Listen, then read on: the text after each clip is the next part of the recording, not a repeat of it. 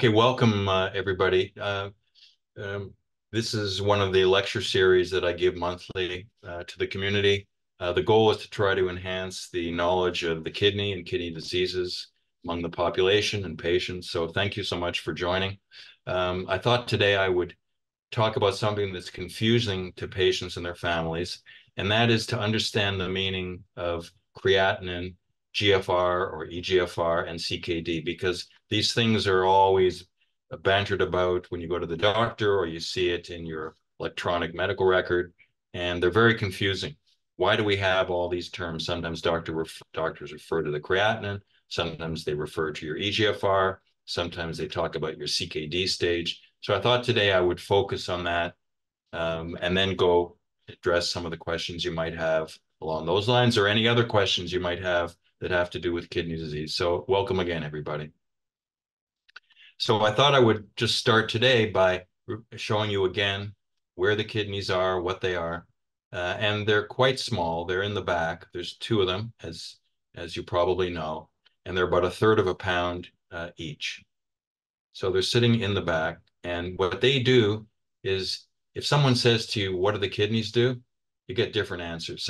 People will say, oh, the kidneys get rid of poisons. Others will say the kidney is a filter. But the correct answer is, which is not too technical, but is the accurate answer, is the kidneys keep the chemistry of your blood in the appropriate range. The blood has a chemistry that's very complicated with thousands of different substances. And 3 times a day, we're changing that chemistry because of what we eat. And if you don't have the ability to bring the chemistry back to normal, you will die. So the kidneys evolved, and they're like a computer. So I actually call the kidneys a chemical computer. Uh, the brain is like a computer too. It takes in information and makes decisions. Well, the kidney is a chemical computer. It takes in chemical information and makes decisions as to what to get rid of from the body and what to retain. So the kidneys are essential in order to maintain life because our blood chemistry is constantly being perturbed by what we eat. And that chemistry has to be brought back to normal within a certain period of time. If we can't do it because our kidneys are very, very abnormal, we have to do it artificially, either with hemodialysis or peritoneal dialysis, which is a very poor substitution of what the kidneys are doing. The kidneys work 24/7. They don't know what a holiday is. They don't know what your sleep is. They don't know what being tired is. That's your brain making up all these things. The kidneys work around the clock for your entire life, never take a rest, just like your heart. Okay, so this is an important slide because it's important to know that the kidneys and their function is not the same at every age. Now, many doctors don't realize this, and it has implications because, as you see here, men and women roughly follow the same curve. Your kidney function is normal only until you're in your 50s. But after you're in your 50s, this is normal people now. This is not a disease. In normal people, the function of the kidney declines. It would be analogous to say my ability to read declines as I get older, or my memory is declining as I get older, or my ability to run 10 miles declines. The same thing occurs with the kidneys. And it's important to know this because many doctors don't know this. Even nephrologists don't know this. And if you look at this, and here I'm not showing creatinine and I'm not showing eGFR, I'm just calling it 100% just for simplicity. The function of the kidney is roughly 100% in your 50s, but as you age, that function declines. And so when you get to be about 75, you can be below 80% of normal. Now, when you get your lab slips back, you don't get percent normal function. You get something called eGFR or CKD stage, and we'll talk about that in a minute. But the implication here is if the doctor doesn't know that there's a normal decline with age, you could be misdiagnosed as having CKD. Or if they get an eGFR of 70 or something, or 75, if they don't know any better, they'll say that eGFR is below normal. It should be 95 or 100. and they'll say you have CKD when you don't have CKD. And that's a very important take-home message. We do not call the drop in GFR that occurs with age an abnormality, nor do we call it a disease. That is our new baseline. So if you are 75 and you have 80% of your kidney function, and it looks like you have CKD, but that's what you would expect to see for that age, we don't call that CKD. You don't need to see a nephrologist. Unfortunately, that age-dependent fall is really, really not well known. And both primary care doctors and nephrologists tell patients who are 75, 80, 85 that they have kidney disease, and they don't. They just have the normal age-dependent decline. And so it's very, very important if you fall into this boat, or you have a loved one who does, or friend, please make them aware of the age-dependent normal decline. Now, here's the confusing terms that you'll find in your EMR, the doctor will talk about. So my purpose today is to briefly go over these terms and what they mean. So there's something called creatinine that you will see in the EMR, and there's something called your eGFR, and there's something called your CKD stage. And I'll talk about each of these and what they mean and how to think about them. And as you'll see from what I say, ultimately, the interdependence between these three. And the fact, as you will see, that they're not really saying anything different. Is we have three different ways of saying the same thing. I hope I'll be conveying to you. But just as a general idea, the first important thing to know is that of those three terms, the only one that is a blood test that we're actually measuring is your creatinine. We don't measure the eGFR, and we don't measure anything called CKD. And I'll talk about what those mean and how we get those concepts. The only thing that's actually being measured is the blood creatinine level. And if you did nothing else, if you only had the creatinine level and there was no such concept in the world as CKD, you rid the world of the concept CKD, you rid the world of the concept eGFR, you could still interpret the creatinine. And so this is what is shown here. When your creatinine is around 1, you have roughly 100% normal kidney function. When your creatinine doubles, it's inversely what we call in mathematics, it's called inversely related. One goes up, one goes down. When your creatinine goes from 1 to 2, you lost half your renal function. You have 50% of your kidney function. That's the concept. When your creatinine goes from 1 to 4, you've lost 75%. You have a quarter of the kidney function left. This actually is the most important concept of everything I'm going to be talking about, in lieu of CKD stage, which is sort of an added on concept, and in lieu of your eGFR, which is an added on concept. This is the most important take home message if you forget everything else I'm saying tonight. That number one, the creatinine is what they measure whenever you get a blood test. In fact, it's measured very routinely. It's not a special test. So every human should know what their creatinine is throughout their life, because it's such an easy way of assessing your kidney function. We don't have things like that in the rest of medicine. And this has been around since the 40s and 50s. This is not some new fancy test. Doctors have been measuring creatinine since World War II or before. And this relationship has held since then. There's nothing new in the last 80 years. Now, this is a rough guide. It's not perfect. But as a rough guide, you want your creatinine to be 1. And that tells you have normal kidney function. Now, I want to say one thing which I will repeat. You only need to go on dialysis or get a kidney transplant when your kidney function gets to 15% of normal.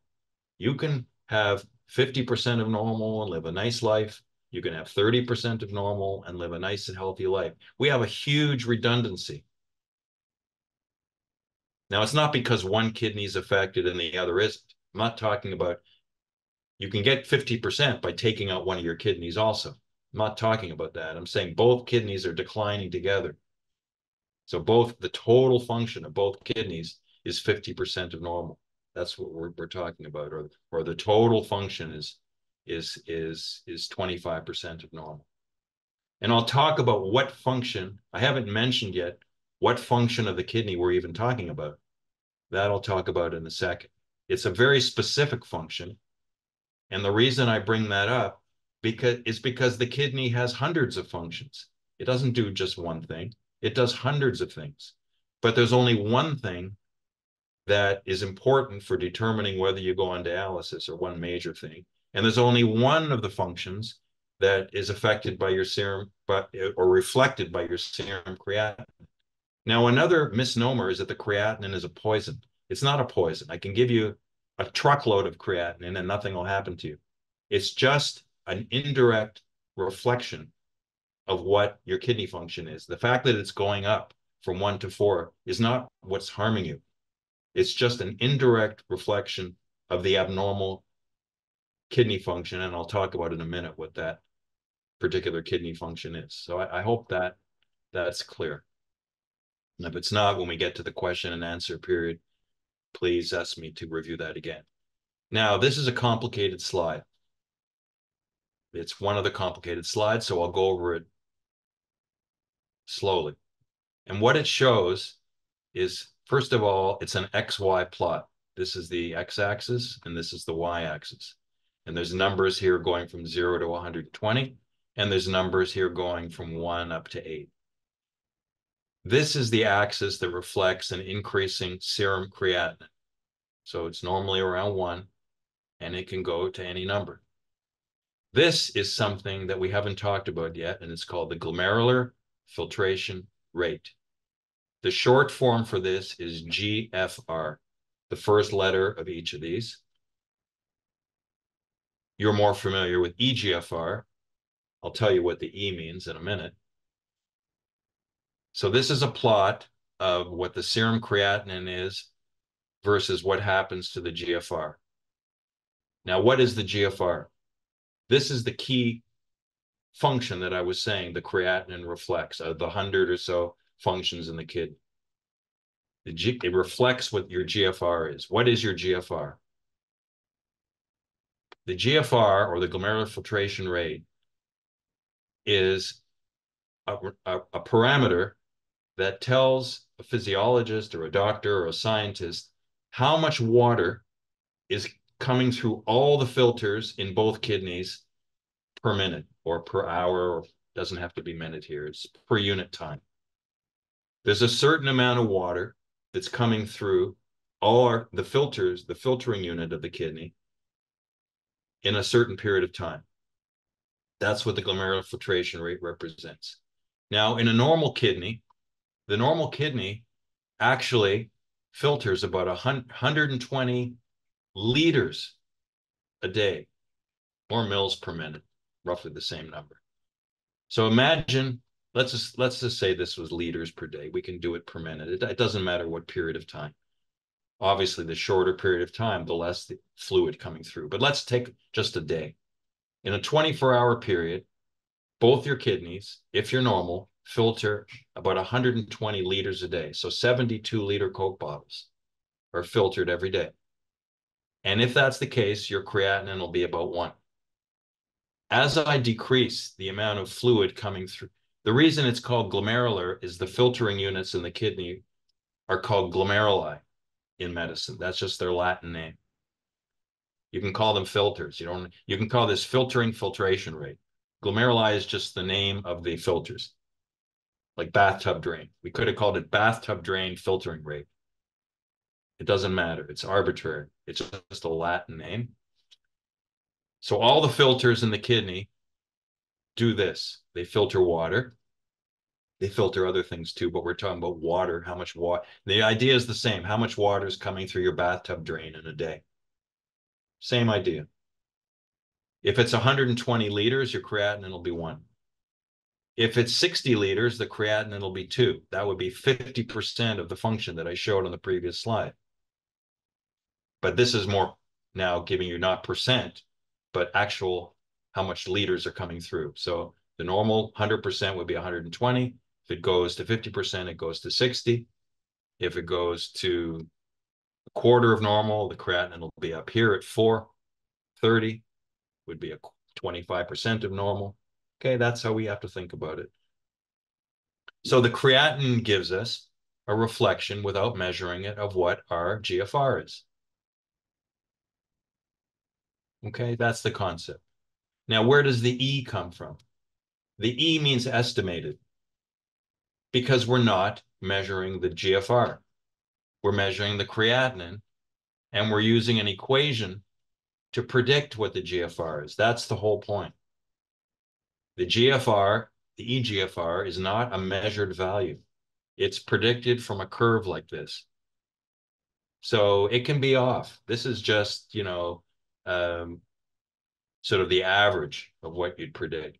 But it can be off by 15, 20%. And your creatinine's too, your GFR might be, true GFR might be 75. So when you get your eGFR back, it's not an actual measurement. Very, very important. Now, why do we care about the eGFR versus the creatinine? Why don't we just talk about creatinine? Why do we also have GFR on the lab slip? And that's because what we really want to know when we're assessing someone's this particular function of the kidney, we don't care per se what their creatinine is. As I say, it doesn't harm you. We want to have an idea of what the ability of the kidneys is to filter water. That's the whole point. And we don't have a way to measure that. We used to measure it in the 60s and 70s. It was a nuclear test, so hospitals stopped doing it. And now they give what's called, we used to get just a GFR. There was no E in the 1960s and 70s and mid 80s. The E came about when people stopped measuring it directly. Okay. But that's the point is we're trying to get an idea of what the filtering ability of the kidneys is, and particularly the filtering of water. Because the diseases of the kidney, when they affect the filter, when those filters get plugged up, and I'll show you examples, and your GFR drops, that's when you need to go on dialysis. When your GFR drops down to here, to 15 or 20, your blood chemistry cannot be maintained because many other things are perturbed too along with that. And we need to correct that with what we call renal replacement therapy, either peritoneal hemodialysis or you get a kidney transplant. But you're fine in this range until you get down to about 30 or 25, until your creatinine gets up to about 4, 4.5. Okay, so what we're trying to do when we measure the creatinine with very simple tests, been around for 80 years or more, is to get an idea of how much fluid all the filters in your kidney are filtering, how much water is coming through the bathtub drain, if you want to have a picture of it. Now, unlike the bathtub, we don't just have one drain. There's actually 1 million filters in each kidney. We have 1 million bathtub drains. And the total going through all of them is 120 liters. You can divide this by 2 million to calculate how much is going through one of the filters. I mean, you don't need to, just as an example. So it's the sum of what all the filters are doing that give you the 120 liters a day. And different diseases of the kidney block those filters. And if they're blocked enough, you're going to end up needing renal replacement therapy. So that's what the eGFR stands for. But remember, it's coming from an equation. It's not measured, and it has an error in it. So when the doctor tells you your eGFR is 60, don't take that to the bank. It could be 50. It could be 70. It could be 70. It's just a guess. It's more important to trend it, like trending a stock. The absolute value of it is not what's important. It's you want to keep it steady, whatever the number is with the error. If your eGFR is 45 on the lab slip, and it really could be 40 or 50, you just want it to be 45 all the time, even though, which means if it's truly 50, it's really 50 all the time. I hope that makes sense. It's the trend that's more important than the absolute number, at least in this range. When you get down to here, even with an error, you're getting into the range where you need renal replacement therapy. So this is a complicated picture, but this just gives you an idea. This is a kidney cut in cross section. If you cut a kidney, this is what you see. And all the filters are in this part of the kidney. So this kidney would have 1,000,000 filters here, and they all join up, and they all join up into all the urine coming out into one tube that we call the ureter.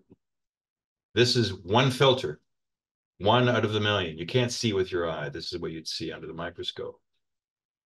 So these are what altogether determines your eGFR. This is where the water is filtered. This would be like one bathtub drain. You have 1,000,000 of these all joining up together. It's not just a drain. We have a pipe coming out after, just like your bathtub does. And I won't get into what the rest of the pipe does today. I've spent my life studying what this part of the nephron does. Now, we have a third confusing thing. So we've talked about creatinine. We've talked about eGFR. And now we're going to talk about something else that's on the lad slip, and that's called CKD and CKD stage. Now, this came about in the last 20, 25 years. And what this concept tried to do was to just take your eGFR or GFR and break it up into what are called stages. Now, remember, it's a continuum. So the idea that there's a stage is somewhat confusing. It's not like a step ladder where you go from one to the other through steps. It's really a continuum. And so the staging is totally arbitrary. The fact that we subdivide the GFR, eGFR into these different groups or different apartments is very arbitrary. If you really want to think about it correctly, it's a continuum. As you go from this to this to this, it doesn't jump from stage 1 to stage 2. We make it look like that because we break these things down. So what was done was to say, okay, if the eGFR is above 90, we'll call that, if it's 100, it's fine. You don't have any abnormality. Each of these is called CKD stage, by the way. The CKD just is an acronym for chronic kidney disease. That's all the CKD means. It doesn't mean anything. It's just an English word that doctors came up with 20, 25 years ago. They could have called it popcorn stages. There's nothing unique about it, about the word CKD. Just it was felt to be a term that best reflected perhaps what's going on. It's the word chronic is used because it tends to reflect problems that exist over a long period of time. In medicine, we divide things up into acute and chronic. Chronic just means to another human being, it's been around for a while. Chronic is used very commonly in medicine. Chronic heart disease, chronic liver disease, chronic kidney disease. Nothing unique about the word chronic. So don't get hung up on that. And what was done was to plug in the different GFRs into a bunch of different stages. And a group of people sat around and came up with this. It didn't come from heaven. Just they decided this would be a nice way to break down the changing GFR in different patients. So anything over 90 to 100 was called stage 1. They decided 60 to 89 they would call stage 2. They decided 59 to 45 would be stage 3A. They decided to break up stage 3 into 2 groups. I don't know why they didn't call it 3, 4, break it up into 3, 4, 5, 6, 7, 8, 9. They took 3 and broke it up further. It's confusing. So again, they broke up stage 4. Some people do. Anyway, it doesn't matter. The bottom line is each of these GFRs that were predicted from the creatinine level that was measured were then plugged into a CKD stage. Okay. So that's where the CKD came from. But if you think about it logically, we're not saying anything new here. We have the creatinine. We're changing that into an estimated GFR. And then we're taking that GFR and we're plugging that into a name, a CKD name. There's no new medicine known from doing this. You're not measuring these things. It's just an arbitrary subdivision for doctors to think about ranges of GFR such that when it gets to less than 15, you would know that anyway without calling it CKD stage 5. It's not telling you anything. But when the GFR gets below 15, you need dialysis or a transplant. You would know that whether you called this CKD stage 5 or not. So, and there's an arrow of time. It never goes from right to left. It goes from left to right. Now, you may not go left to right at all. You may have normal kidneys till you die at 120, and you don't go through this. Or you may go to stage 2 and stick there the rest of your life. Doesn't mean that you progress. You could go from one stage to the next. But one of the goals of nephrology science for those that do progress is to either slow down the time it takes or stop it altogether. Now, you could have people who are at stage 5 or stage 4 and just stick there. They went from 1 to 4 pretty rapidly, and all of a sudden they stayed at 4 and never go on dialysis. So the course that people take through these different GFRs varies depending on the individual and is not predictable.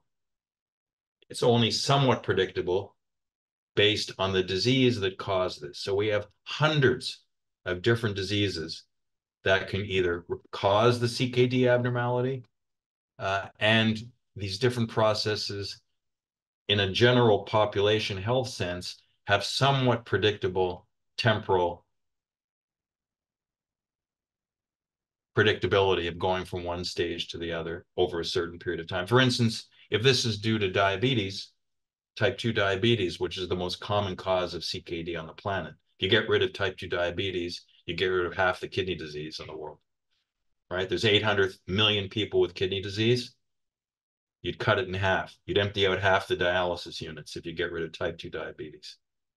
Something that's totally caused by being overweight, totally preventable, without any research, without anything at all, just people having self-control over what they eat. You get rid of half the kidney disease on the planet.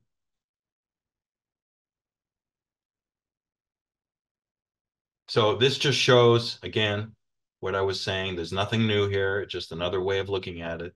It's sort of a cutesy slide where you see 2 nice kidneys here cut in half. Doesn't mean anything. And what's shown here is the CKD stages again, 5 being the worst, 1 being the best. And then English words here, which are again arbitrary, mild, moderate, severe, or you can call these whatever you want, as long as the words reflect increasing severity. And then numerically, this arbitrary subdivision of the GFR, the filtration rate of the 2 million filters we have based on ranges of abnormal filtration. And you can think of 100 as being the normal. But again, remember, as you age, this happens. The filtration decreases, and we do not call that a CKD stage. So if you're 75 or 80 and you're filtering, 80 mils per minute, so you're sort of CK between 1 and 2 if you were 30, we do not call that CKD. And yet many nephrologists aren't aware of it, and many primary care physicians aren't, and will say, oh, your eGFR came back at 80. You have CKD. You need to see a nephrologist, or a nephrologist may not realize it. And that's not correct. So you need to remember that. You need to know how old you are, which I'm sure you do, and look it up as to what your GFR should be for your age. Now, if it's better than that, great. Your kidneys, it's not a given that your kidneys will decline like that. Obviously, there's a standard deviation. Some people decline to a greater degree, and that's more confusing because a greater decline with age still could be a normal decline in that particular person. That is something that obviously is not well studied and would be difficult to know. But you can certainly be 85 and have a GFR of 95 and don't have the decline. That's great. Now, as I said, diabetes is the most common reason the filters get clogged up, like your bathtub. Now, why is that? People think that diabetes is a sugar problem. Yeah, it is, but diabetes has other phenomenology that affect all the organs in the body. And one of them is it screws up your blood vessels. Okay. One of your goals in life should be to keep the millions and miles of your blood vessels healthy. And diabetes is one of the ways that they can get ruined. Now, why is it important to keep your blood vessels healthy? Because they're tubes and they have to have a certain diameter. They have to let the fluid flow through them. And when they get clogged, it's like, something in your car, or you can think of anything, a drain coming out of your toilet. Well, all the vessels in our body have to also be wide open in order to have the appropriate flow. Why? Because organs need oxygen. And so if you plug up the blood vessels in your heart, you're going to get a heart attack. You plug up the vessels in your brain, you're going to get a stroke. You plug up the blood vessels in your intestine, you're going to get an ischemic intestine or liver. All organs need oxygen. And the only way the oxygen can get to them is by having blood vessels that are wide open. So you have to do everything possible to keep all the blood vessels in your body always wide open. And, it's a separate topic, obviously, than today. But diabetes, I'm bringing that up because diabetes narrows the diameter. This is a nice normal blood vessel. Diabetes causes all this fat to accumulate in the wall. These are the fatty deposits. So the diameter is less blood flow, less oxygen getting to the tissues per unit time, and you can get blood clots. If this thing gets to like 5% of normal and it's one of your coronary arteries, you're going to have a heart attack or a stroke in your brain. It's very scary. But there's an additional mechanism in the kidney. So the kidneys also need oxygen, need a flow. So the renal arteries can get screwed up in the kidney and you'll have less flow coming to the kidney and you can get CKD from that. The kidney will stop filtering as much. But the other important point for diabetes is that not only does it affect the blood vessels coming into the kidney, it screws up the filters. This is one of your 2 million filters, cut and section. This is what they look like under the microscope. This is a diabetic filter. It's all filled with junk. Look at all the purple junk here. It can't filter. It's no different than the drain in your bathtub getting clogged up. And so diabetes, and then when you have this, you're not going to have an eGFR of 100. Your eGFR might be 20, depending on how much the filter is screwed up. And as I say, the most common cause of this and this is being overweight. Totally preventable in most people, assuming they don't have a metabolic problem. Usually it's due to excessive food intake. So many companies are spending billions of dollars now to try to cause weight loss because humans can't do it on their own, or to try to, if they're overweight and this is occurring, to rid the kidney of these deposits or prevent it from occurring in the first place. Billions of dollars because it's such a huge market. As I say, you stop this, you get rid of half of nephrology. Half the nephrologists are out of business. And it's going to happen. It's going to happen within the next 10, 12 years. Some bright young 20-year-old is going to solve this. And there are trials with other drugs going on already. So diabetic kidney disease, the big elephant in the room. Now here's another reason for the filter to get ruined. And this is a young girl with what we call lupus. You can see it's called a butterfly rash. It's not a great term. There's no rash. Her skin's completely normal. What you're actually seeing are dilated blood vessels through the skin because there's inflammation here and her cheeks are hot. But the skin itself is fine. This is not acne or anything. It's below the skin. But this inflammatory process doesn't just involve the skin and the hair and other things. It involves the kidney. Here's a normal filter again. And here's a filter from this girl. Look at it. You can see that, again, it looks abnormal. Now, it's not abnormal because of the diabetic filter where you have these deposits in. These little dots here are actually cells. These are actually inflammatory neutrophil cells that have infiltrated the filter and are clogging it up. So it gets clogged up. The creatinine goes up, the eGFR goes down, same end result, but the mechanism of what caused it is totally different. The diabetic doesn't have any inflammatory cells. Those are protein deposits that clog up the filter. It's just like your bathtub drain. Could get clogged because there's hair in it, or there's dirt because someone emptied a flower pot into the bathtub or whatever. I mean, the mechanism of how your bathtub drain gets blocked is multifold. Same with nephrology.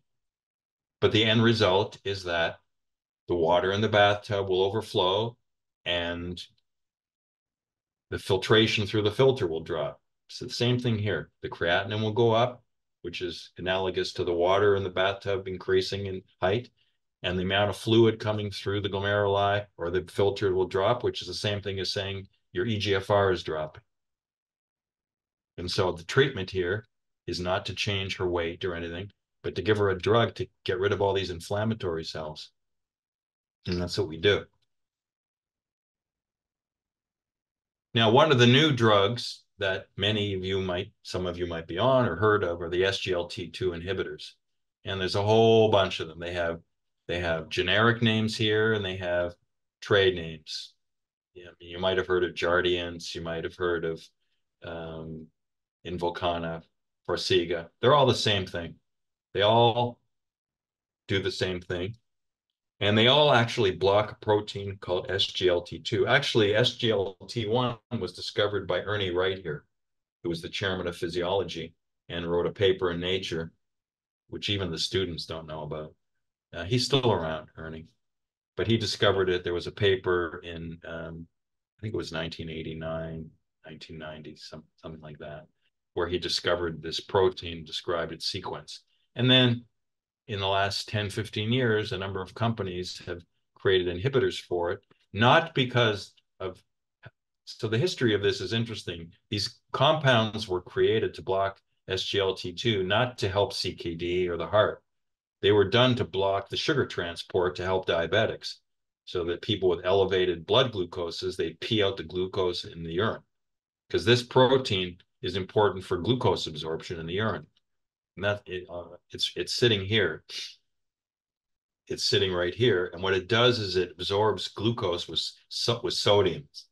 Part of sodium is part of sodium chloride, but this protein transports sodium and glucose. And it's because glucose, sugar, easily goes through this filter in normal people. And yet we don't pee out sugar in our urine if you're normal. And that's because SGLT2 brings it all back into the blood. So these people thought, okay, companies thought, in a diabetic with a high blood sugar, maybe I want to pee out sugar in the urine to help lower the blood sugar. So I'll block the sugar absorption by making inhibitors to SGLT2. So that's what these drugs do. So why am I talking about that today? What does that have to do with CKD? And what does that have to do with the heart? Well, it turns out when all these huge studies were done over the last 15 years, and they're still ongoing, big business, it was found that patients with heart disease do better. And it was also found that patients with CKD, some of them, the CKD seems to progress less.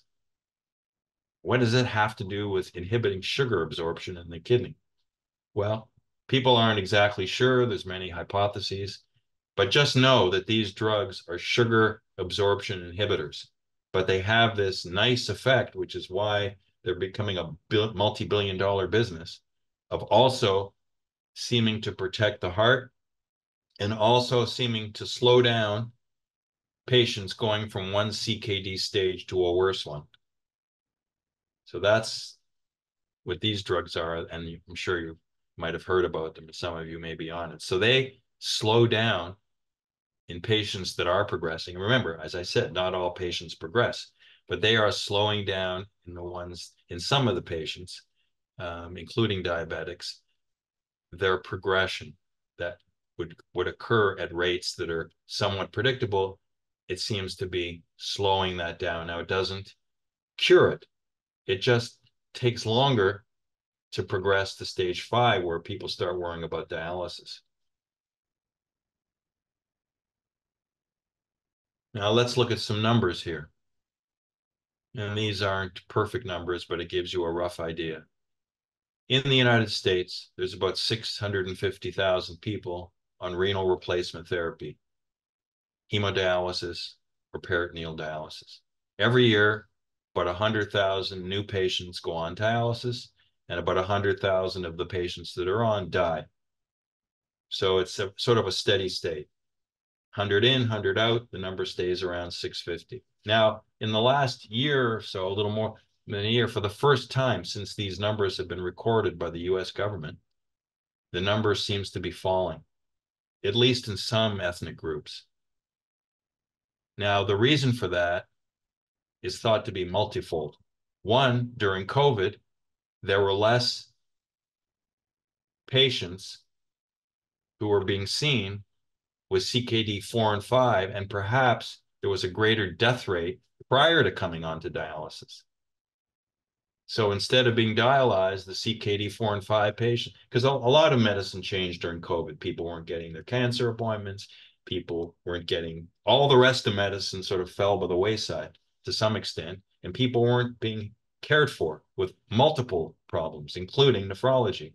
So one hypothesis is that perhaps people died prior to coming onto dialysis at a greater rate than normal. So this number of 100,000, if you take just sort of looking at it as a concept, might have gone to 85 because there was a greater death rate before. That's a hypothesis. Another is that transplant programs started transplanting people at a higher eGFR. Instead of waiting to like 15 or 12, they were getting, and still occurring, it's called preemptive transplantation. They're getting transplanted now at a GFR of, let's say 20 or 25, so they don't go on to dialysis. They get transplanted even before they've ever been treated with dialysis, which is great. Because, you know, the typical story is someone goes to CKD stage 5, they then are not doing well, they go on to dialysis. While they're on dialysis, they go on the transplant waiting list, either living or deceased, and at some point they get a kidney. But they've gone through that dialysis phase. Whereas now, people are getting transplanted even prior to going onto dialysis, which is great. And that could be a reason that there's less than before or the number is declining. Another cause that's hypothesized, although it might be too early, is we have better drugs now. The drugs, medicine gets better and better every year. You know, we don't go backwards. So you can count on medicine always getting better and better and better, and people being cared for better, and people living longer with a better quality of life. And the same thing may be occurring here, that some of these new drugs, like the SGLT2 inhibitors and other drugs that are being used now, are slowing down the rate of progression from drops in the eGFR until people need dialysis. It's a hypothesis. It might be too early. But the bottom line is, empirically, for the first time since these numbers have been recorded, there's a decline. Now, whether that stays like it, and dialysis units are closing. As you may or may not know, there's two companies that basically run the dialysis business in the US, DaVita and Fresenius. They have, you know, DaVita has like 180,000 patients or so. Fresenius, roughly that amount. They care for the majority of these patients. I mean, historically, when these techniques started becoming more ubiquitous in the 70s, nephrologists would start a dialysis unit. It would be part of their business, part of their income, but that sort of fell by the wayside. And now it's run privately in the United States by these companies, by other companies too, but those are the big players. Now, I want to just segue a little bit. I didn't want to give the impression that the only thing a nephrologist assesses when you're assessed is how much fluid is coming through your glomeruli by assessing your creatinine. They also look at your urine, and they're looking at two things. First is they're looking at whether there's any protein in the urine, because normally the filter, those glomeruli, it's the opposite. They let water through. That's your 120 liters a day, but they don't let protein through if they're functioning normally. They prevent protein that's in your blood from coming out. There's two major proteins. One's called albumin. That's what egg white is. When you're eating egg white, you're eating one thing, albumin.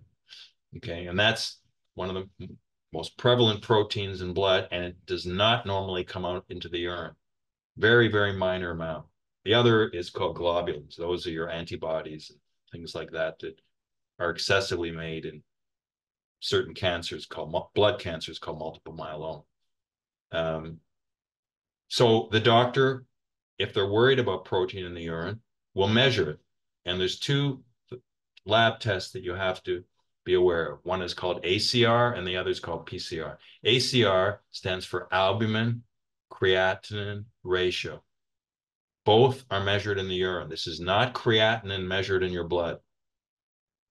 They measure the albumin in your urine, and the lab measures the creatinine in your urine and ratios them.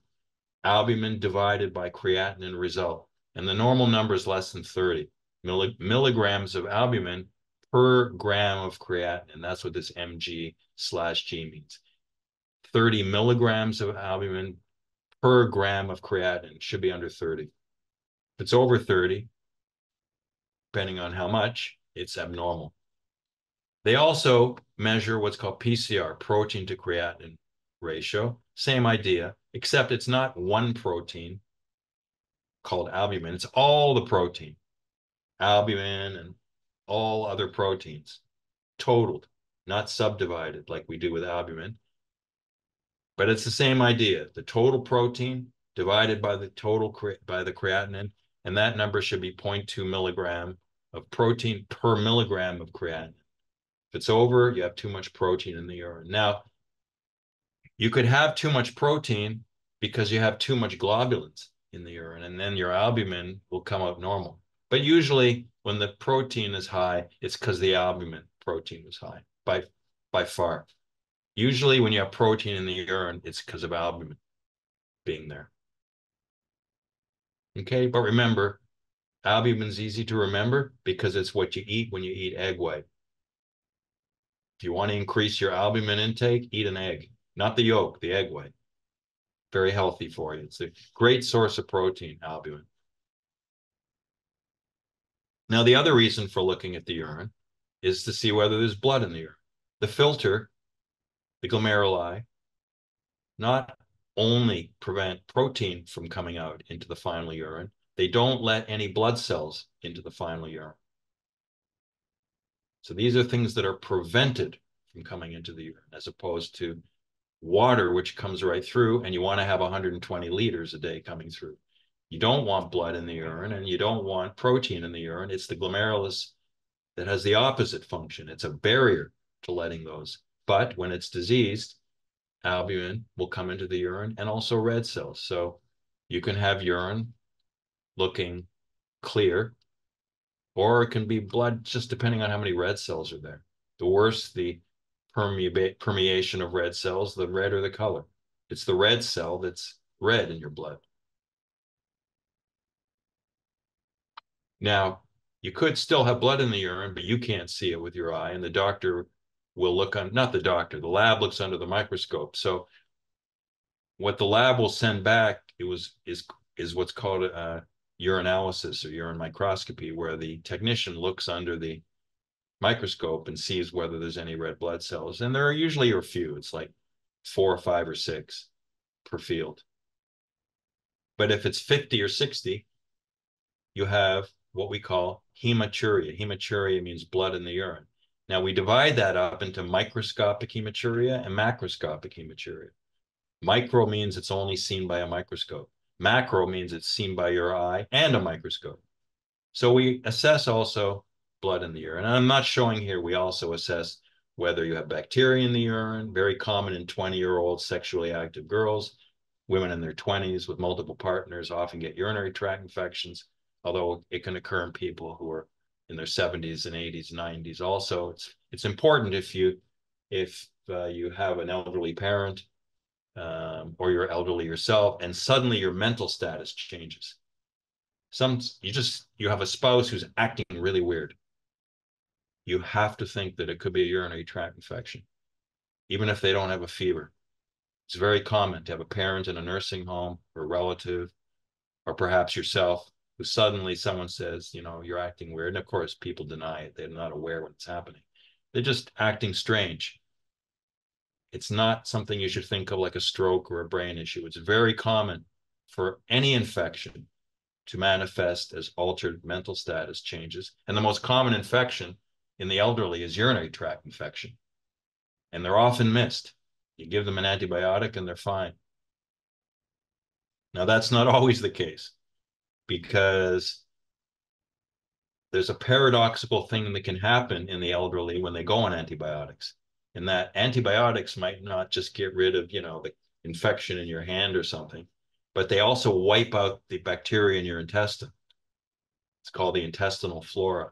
We all have millions of different bacteria in our intestine, and they're making all sorts of compounds that go in our blood, and we're sort of living with this colony of organisms, and we're fine. But if you wipe those out in someone who's 80 or 85 or 90, they can actually become altered mentally, because all of a sudden the organic compounds that were produced are now changed, and the brain is very sensitive to that.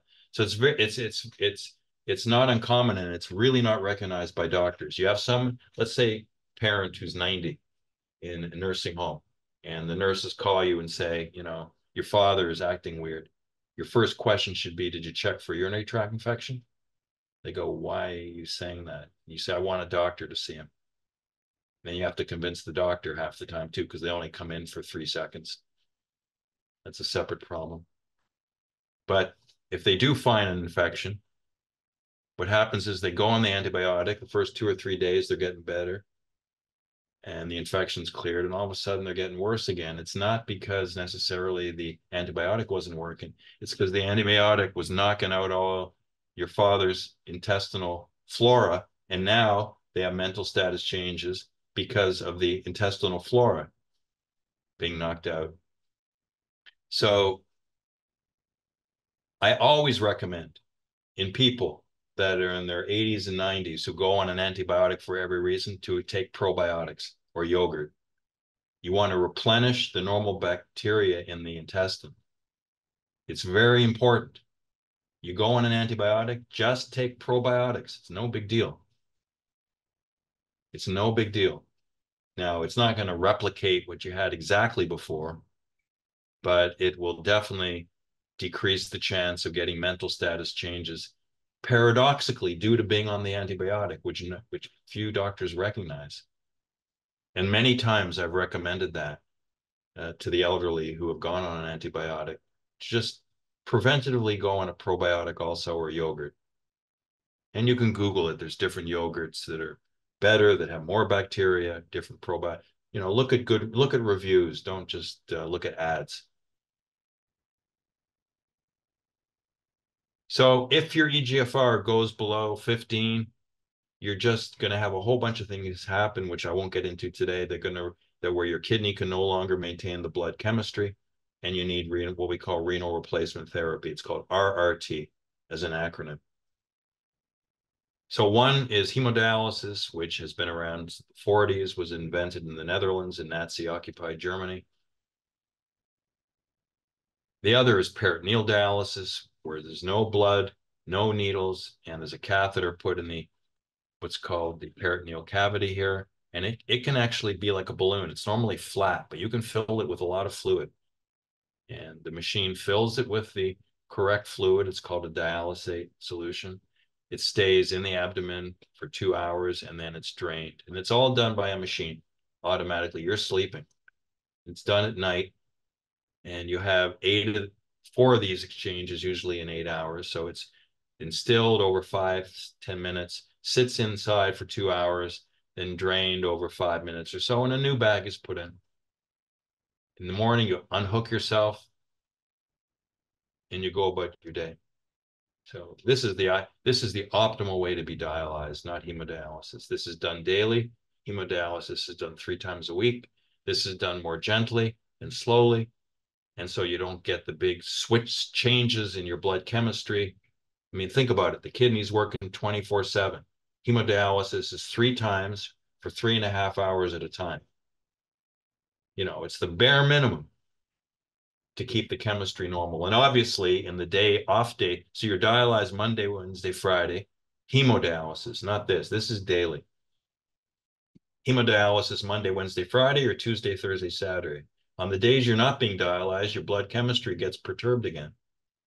So it's swinging up and down with hemodialysis. And it's only not done daily because the feds won't pay for daily. You know, they want to pay for the minimum amount that's required. Remember, dialysis is covered by Medicare, since a group of nephrologists went to the federal government in the 70s and said, we have this new technique. It would be unethical for the United States, such a rich country, not to look after patients now that can get dialyzed. So they finally convinced the feds to make it part of Medicare. The prediction was it would cost about $250 million a year. In 2021, the US government spent $114 billion with a B on the care of kidney patients. That's about 1/9 of the entire Medicare budget is spent on kidney disease. So it's a huge, huge expense for the federal government. Now, just to give you an idea of comparing the mortality of patients with kidney disease to cancer, many people would be amazingly surprised that there's 100,000 deaths, as I showed on the other slide, from kidney disease a year, compared to 43,000 with breast cancer. The deaths from kidney disease is 2.5 times breast cancer, roughly 3 times prostate cancer. It exceeds colon cancer by twice. The only cancer that has more deaths per year is lung cancer, and it's not that much more. And yet the amount of funding for research that goes into cancer compared to kidney disease is like an elephant compared to an ant. And I won't get into why that is today. And if you want to contact me or email me, I can get into great length about it. But I have spent my life trying to get research money to study kidney disease and study the kidney. And it's an uphill battle for kidney researchers in general. Now, a transplant, some of you are aware of it, but it's a question we're always asked. What happens to the other kidneys? The answer is we leave them in and you have 3 kidneys. And the reason for that, and it's put in the front, it's not put in the back, it's hooked up to a different set of arteries and veins. It's about 3 centimeters below the surface in the front. The reason we leave these in is because if these have any function at all, even if it's 15% of normal, the kidney does not only filter. As I said, the eGFR refers to one of many hundreds of functions. The kidney also is a hormone-making machine. It makes erythropoietin, a hormone that is essential for making your blood. So the kidney makes this hormone, and then it goes to the bone marrow, and your bone marrow makes your red blood cells. That prevents you from not getting anemic. Without erythropoietin, you can't make red cells. You get anemic. And before erythropoietin was cloned in the 80s, that's how Amgen became a multi-billion-dollar company. One of their scientists cloned erythropoietin, and now it's, multi-billion-dollar drug, not just for kidney patients, but for cancer patients, other patients, to stop anemia from occurring. So when your kidneys don't work, you stop making erythropoietin. Very important. So the kidneys also this has nothing to do with filtering anything. It just makes this hormone. The kidney also makes another hormone called 125 vitamin D. The vitamin D you buy in the pharmacy is not the active form of vitamin D. The vitamin D needs to be modified that you take in your pills. It's modified by the kidney and convert the vitamin D you buy in the pharmacy is 25 vitamin D. It's called 25 vitamin D chemically. It's turned into 125. It's called 1-alpha hydroxylation. There's another hydroxyl group that's added that makes it active now. And by active, I mean that it works on making calcium metabolism and your calcium health, your bones not get what's called osteoporosis or osteopenia. So you need the kidney in order to have normal, healthy bones. And so if we took these kidneys out, not only would when the patient have less erythropoietin hormone, they would have less vitamin D, active vitamin D. Now, if the kidney is very perturbed, we see that in CKD patients prior to their transplant. There's not enough erythropoietin, or on dialysis patients who have very little kidney function. They don't have enough erythropoietin, so we have to give them the hormone made by Amgen. And they don't have enough 125 vitamin D. We have to put them on that too. They can take as much 25 vitamin D from the pharmacy as they want. They will not make 125 unless we give it to them. So hormone production by the kidney is very important. And so we don't want to remove these because there's still some hormonal production left. And obviously the new transplant will take up the rest of the slack for the hormone production if the transplant doesn't get rejected and is working. The future, drugs that prevent CKD from going all the way to ESRD or slow it down at least. Artificial kidney, which we've been working on here for 8 years. And then something called xenotransplants, which means interspecies transplant. And so there's billions of dollars being put into creating pigs whose kidneys won't be rejected by humans, or at least will only require the drugs that are now given to human transplants. Not that they in an absolute sense won't reject, but that they'll only require the drugs that are used now normally for human transplants. Okay, and with that, I'll stop here and be glad to take any questions you might have.